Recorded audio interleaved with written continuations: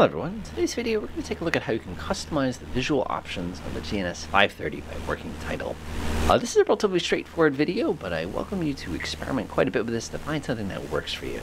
Let's go ahead and get started. So first things first, we're chilling here, basically on course from that last video there, making some pretty good progress.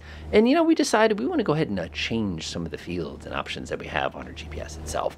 So the first things first, before we start getting carried away with the visual options on this, I just want to make sure that you're on the correct page before you start going nutters here. The first thing you're going to notice is on the bottom of the page, we're currently on nav page 2. If I actually would take the push cursor and pull back 1, it's going to take you to that default nav page, which is going to be providing you with all the critical information that you're probably going to need on your flight.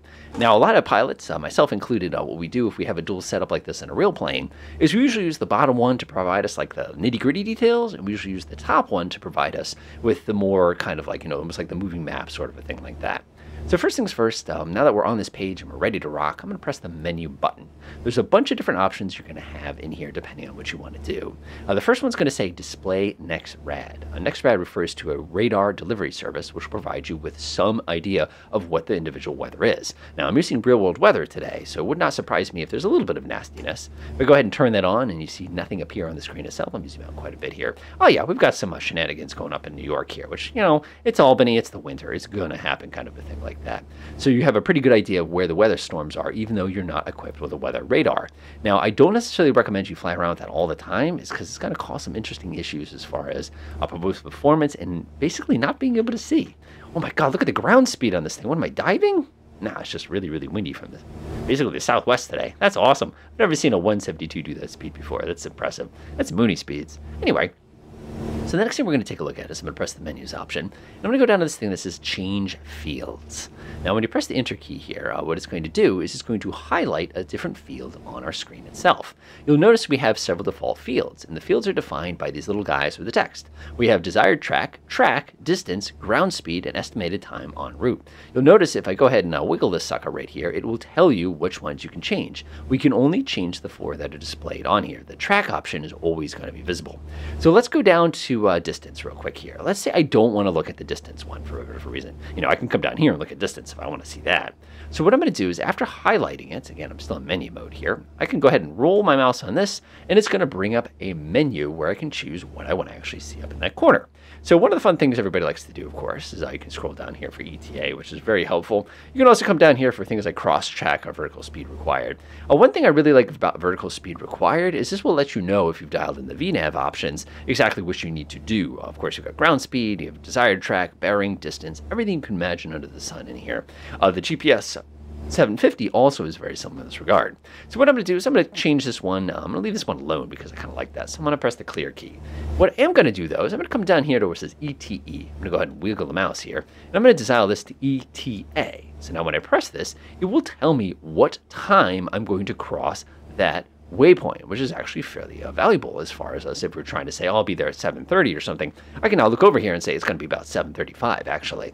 So now when I'm done, I can go ahead and down here, and of course I can press the clear key, and you'll notice it's no longer flashing at me because this is now visible. So now if I look down, I can see how much time it's going to take me en route here, as well as what time I'm actually going to arrive at my particular waypoint, which is pretty valuable information depending on what you want. Now I know you're thinking now, what happens if I press the Enter key down here? Well, the procedure is exactly the same. So now I can change the fields here too. So I can press the Enter key, and now notice I can choose my cross track and stuff like that, my ET key. So I can come over here and wiggle this out, and look at that. It's the exact same menu that we saw. Again, you can press clear to exit. In this case, I'm going to leave it at cross track. I'm perfectly fine with that. I don't need anything fancy in that regard. Tap the clear key one more time to go ahead and exit out of changing those fields.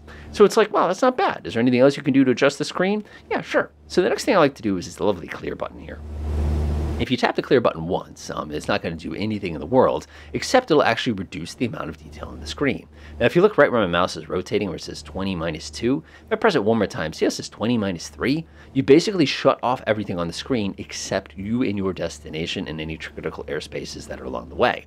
So if you actually look now, all the garbage is gone. Now, if I want to bring it back, I can press clear again, and whoosh. You can see how everything gets very, very crowded very, very quickly. Now, in the real world, of course, you have to deal with things like highways, which somebody always leaves on every single time. So unfortunately, that's something you're going to have to deal with another day. Now you're probably going, wow, that's pretty useful. I can finally customize the fields in a way that makes more sense to me. Yeah, I'm a huge fan of putting all my time down here and all my speed and direction down here. That's just kind of how I feel about it in the real world. But again, everybody's different. So what I'm going to do now is I'm going to move on to my next page here. I'll go ahead and pop it down here so you can see the two. Now you're going to notice there's two different things here. One guy, you can see that we're tracking in the direction. The map is tracking the direction of my nose. And this one, you're going to notice the map is tracking towards the north. How do we know that? Because we can see this little N here. I just want to make sure I'm not slowing down. I'm going to I haven't looked out the window in a while. I should probably look. Yeah, looks pretty good to me. All right, so we know that's like that. So now when you press the menu button, you're going to have a completely different set of options here. You're going to notice setup map, you're going to have a data fields option, next red, change field, restore defaults. Now the first thing you need to watch out for is this map is not the same thing as the first map that we saw here. So like I said, when I use this in the real world, I'm going to leave this one alone because it just kind of gets in the way. In the flight sim, generally I kind of just fits with this one and leave that one kind of alone. So I'm going to go ahead and hit clear. I'm actually going to go back to page 1 here for that one. So I'm going to go to setup map. You have a bunch of different options here under setup map. The first things first is you have your group of options. You have your orientation, you have your auto zoom, your land data, and aviation data. So what I'm going to do is I'm going to scroll down here. I'm going to go ahead and flip this. You'll notice you can change this to north up. So now if you're actually to take a look at the two sets of maps, you'll notice they have the same orientation. As a general rule, I recommend whatever one you keep, definitely keep them for both. I would not mix and match because you're going to end up making yourself insane otherwise. Next option is auto zoom, which is super helpful. It will zoom in and out for you. You have land data. Obviously, watch what happens if you shut that off. This one's kind of fun. The moment you do that, it's going to shut down any critical mountains or anything like that we don't need to be looking at. And of course, you have the aviation data as well, which you can turn on and off. At this zoom, you're not really going to notice it so much. So let's go to the menu page, clear. Go ahead and zoom in again. See if you can kind of extract some of those details. Yes, and you can see some of those details pretty much right away start to appear. So I'm going to go back in here. I'm going to leave this off. I'm actually going to shut off aviation data. I just don't need it today. It's just get in my way kind of thing. Now, if you come up to the top option here, you'll notice if you give this a wiggle that you have alternate options that you can use in this map display. So if I scroll up to the, whoa, I felt a bump there. I shouldn't be too nervous, I guess. Let's press the enter here. And notice we have no weather options. Sigh. If we go to traffic, you can go to traffic. Now, the traffic options are actually pretty cool because what you can do is you can come down here to all traffic and you can actually define things as being things that are very close, things that are proximity. You can display all the traffic at one time, pretty much anything you need. The other option you get, of course, is to be able to set the default range of the traffic that you're interested in. In this case, I love the fact that you can turn on traffic symbols at 3,500 feet, which seems a little dangerous. And of course, you can adjust when the traffic gets a label within 20 miles in this case. So if we wanted the traffic labels to come on at 35, we could come in here and dial in that feature as well. Our next page, of course, is going to be the waypoint option. Pressing this one, what this will do is this will give you the ability to customize what we see as far as the waypoints themselves. You'll notice, by the way, with an active flight plan, it's visible, big text, long distance. All these different airports are very, very small. You can come in here and tweak the size. You know, if I want to come here, I've got some small airports here. Let's say I want to go ahead and tweak that airport over on my left. Let's say I want this to be, I don't know why I want large text, but you see how it gets honking? So it makes it possible to differentiate the different style airports based on the size of the text. So now what I can do is I can set this to small, for example. I can come up to a medium airport. Whoop, I'll leave that one alone. Let's go up to a medium airports real quick. I can set this one to be medium. And I can go up here and set large airports to be large text. Enter. So now by doing that, I can tell the size of the airport just by looking at it. Again, if you need to exit out, you can always hit the clear key. You can see pretty clearly that our biggest airport here is Bath, but you can tell that, Orange County over here, that's actually not Orange. It's right over this, Worcester, sorry. It's a little bit smaller. This one's a little bit smaller. This one's a little bit bigger, but it acts as a great reference for you when you need to pick airports that potentially you're going to have to jump onto. So someone thing over here, we go over to the airspace option, press enter. Notice there's no choices. In the real world, of course, you could dial what type of airspaces you want to look at. This is very critical for me personally because the airspace display gets crowded, especially if you're like me and you're probably using some kind of ForeFlight or iFly GPS or something like that, which makes it a little bit easier to kind of navigate all this. So going back up to the menu option, let's clear the clear button to go back to default nav. Of course, we have this great thing that says change fields, but the problem is there are no fields to look at right now. If you want to actually look at some fields, let's clear this out, we have to turn the fields on. So I'm going to press menu, I'm going to go down to data fields on, press the enter key, and you'll notice now we've got all of our data fields on the side. Now some people are like, why don't you just use this view? It's more clear. Please, I'll use the view that works best for you, trust me. But if you need to, you can come in here and kind of experiment a little bit with these different fields. One thing that, of course, the wifey always likes to do is she'll come in here, go to menu, and she'll go down to change fields, and she'll go ahead and come down here where it says TRK, which we don't really care about that much, and she'd go in here and change this to be ETA, which I always find kind of amusing. So now you have your ETE and your ETA on the same screen at the same time, which is kind of cool. But honestly, this DTK is very critical in the real world because it allows me to set up the HSI so that I'm able to see it. Now let's go ahead and clear this out. I'm going to go back to menu option, go back to data fields off, press that button. You're probably saying, hey, can we turn on data fields down here? Yeah, you can. But the problem with that is, let me just show you.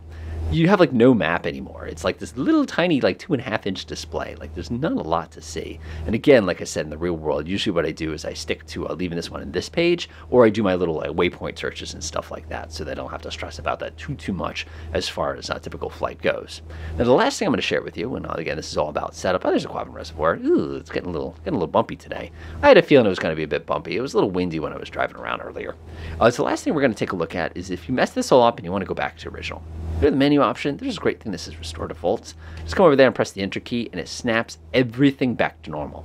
So that's a great way. You'll notice, of course, it ignores the size of the text that I dialed in, but you'll notice that everything else is now, as far as like display and shapes and sizes, all that's going to be reset, so it's a little bit easier to operate.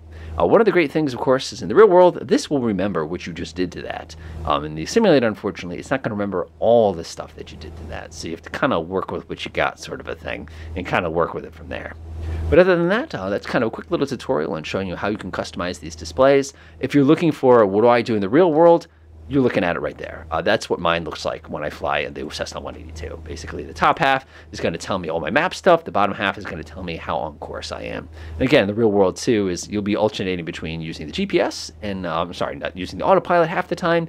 The other half of the time, you're probably going to be flying by hand, only on account of the fact that the GPS is not perfect in certain kinds of conditions. But man, is it nice to hold the wheel for you. Enjoy.